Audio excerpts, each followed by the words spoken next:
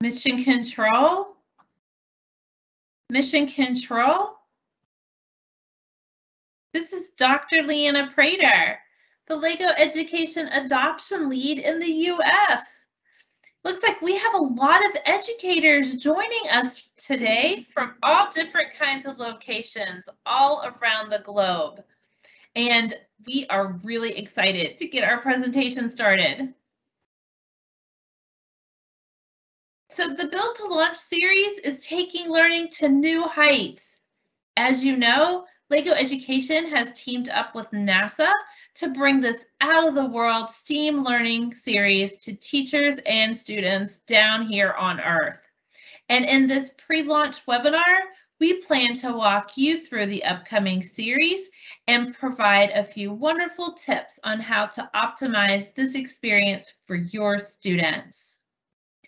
Build to Launch is a 10-week interactive digital learning adventure to explore technology, STEAM concepts, and even careers behind the Artemis program. With each episode, students will find themselves in the roles of NASA engineers, scientists, or even astronauts, and they'll be encouraged to think in innovative ways to solve similar problems the Artemis team faces as they build toward launch this fall.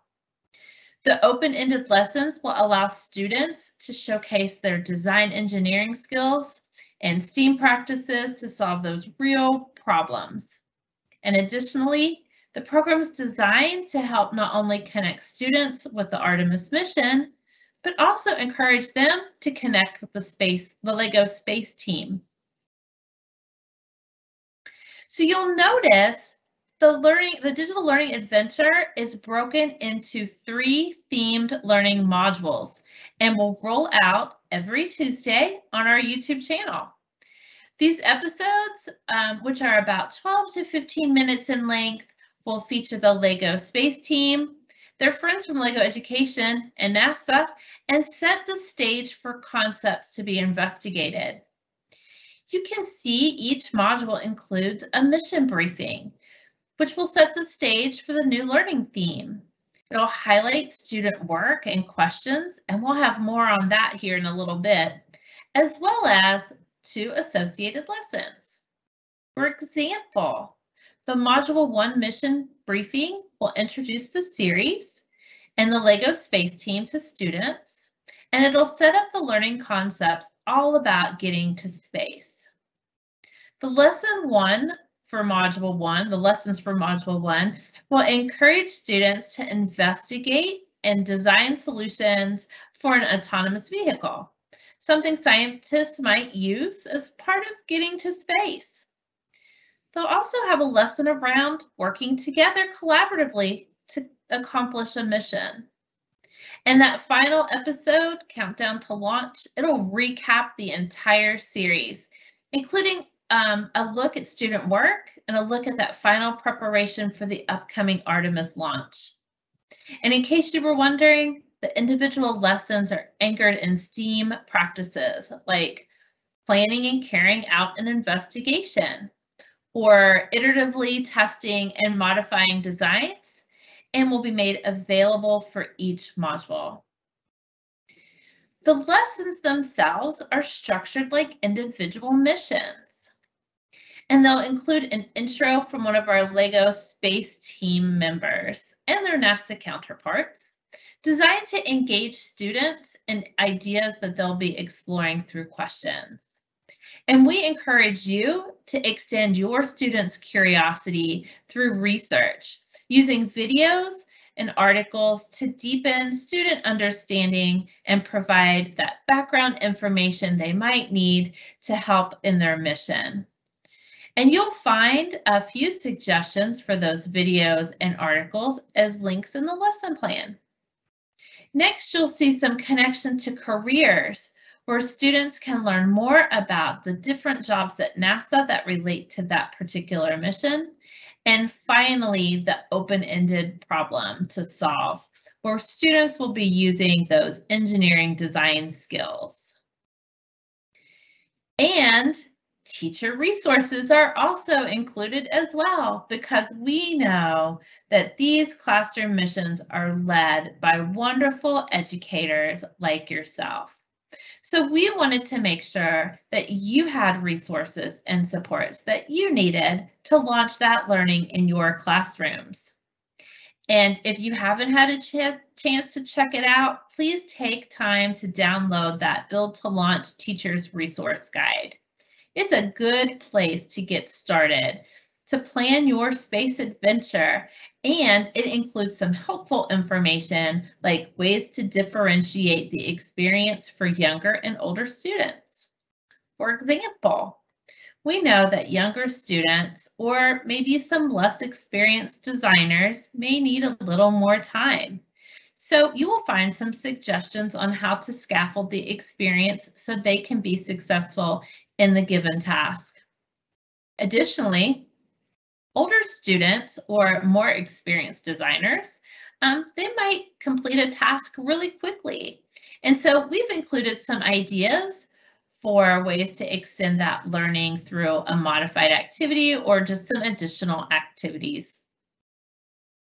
The engineering design approach is mentioned in the lessons, and to help, we've provided one approach to the engineering design process.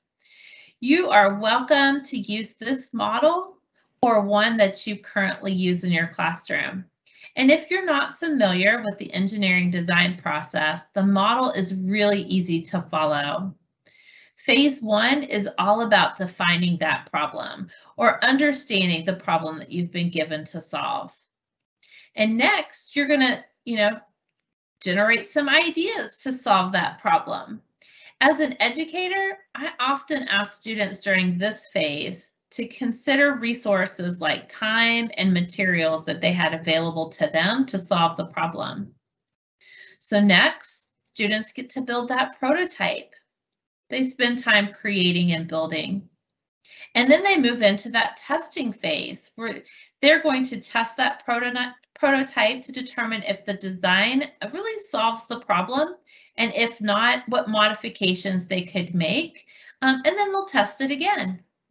And finally, students are asked to share that solution with others, as well as share some things they've learned in the process. And in the Teacher Resource Guide, you will find an engineering design rubric that will help you assess your students' learning.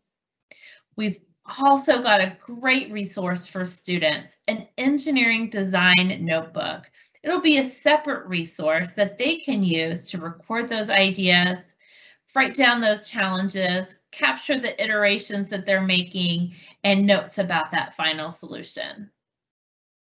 And to provide additional inspiration and practice for students to complete their mission, we also have some suggested connections to other LEGO education lessons and NASA lessons in each mission. These lessons are great for scaffolding that engineering design process, those skills, as well as practice for student collaboration and communication, practice around thinking and creative problem solving, and you will find those suggestions in the lesson plans. I'd also like to talk just a minute about our free LEGO education community. Inside, you'll be able to connect to other Build to Launch participants and follow weekly discussions from our master educators. It's a great place that you can celebrate the work of your students, things that they have created. You can also submit questions that you'd like to see answered on an upcoming episode. You can also ask those questions using social media in our social media channels on Twitter and Instagram using that hashtag #BuildToLaunch. And did you know that LEGO Education has a free professional development learning platform? You can find our platform by visiting pd.legoeducation.com. You'll need to create a free LEGO ID account. That ID will give you access to the learning platform, and it'll give you access to that learning community. As you create that LEGO ID, just so you know, you'll probably be asked to confirm whatever email address it is that you've used. So sometimes that goes to a spam folder or a junk folder, but just go look for that so you can confirm that account and start learning and sharing. Once you're logged in, you'll see several of our LEGO Education solutions. And if you do not have these available, no worries. Just pick one to explore the resources that are inside. So today, let's just pick Spike Prime to get started. So clicking on Spike Prime, inside you'll see 4 categories. Our platform is designed around teacher competencies related to STEAM learning. And these competencies are clustered within these 4 categories: STEAM practices, 21st century skills, pedagogy, and classroom management. So let's select pedagogy to explore a little more. So inside the category, you're going to find some great resources. You'll see some things for product support. You'll see some things for learning resources, some like 5E lesson design or some information around playful learning. But you'll also see learning bursts and quests. So the learning bursts are really short little learnings that are focused on one of those competencies. They only take about 10 to 15 minutes to complete. The learning quests are a little longer, take about 30 minutes to work through because they have strategies around 4 of those competencies that they're highlighting. So let's take a minute to select the learning burst, learning through iteration, to find out a little more. So each learning burst has a companion guide that you can download and use to collect your ideas and thoughts as you move through this activity. But we can just click on Start Learning Now to start learning.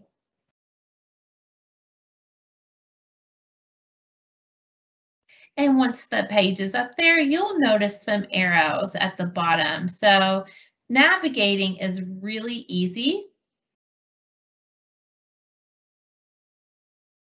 There's those arrows. And at the beginning, you'll have an introduction. So it's just going to, let you know a little bit about the topic in that learning burst. And as you can see, this burst is all about iterations as part of the engineering design process. You'll also notice some tips along the way. So you can click on those to learn a little more. And we'll just click that arrow. So each learning burst and quest features real teachers.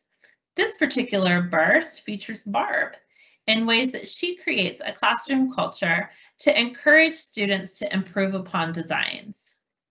You'll notice videos of teachers like Barb sharing strategies. We have that closed caption as part of that. And her strategies pop up on the side there as she's talking through them. We also have actual classroom video, so you can see Barb in action with her students. There's also these built-in self-assessments and reflections, so you can kind of check your own understanding along the way. So to continue the learning, you can just click through the burst, and if you run out of time, no worries. You can close and come back, and it'll pick up right where you left off.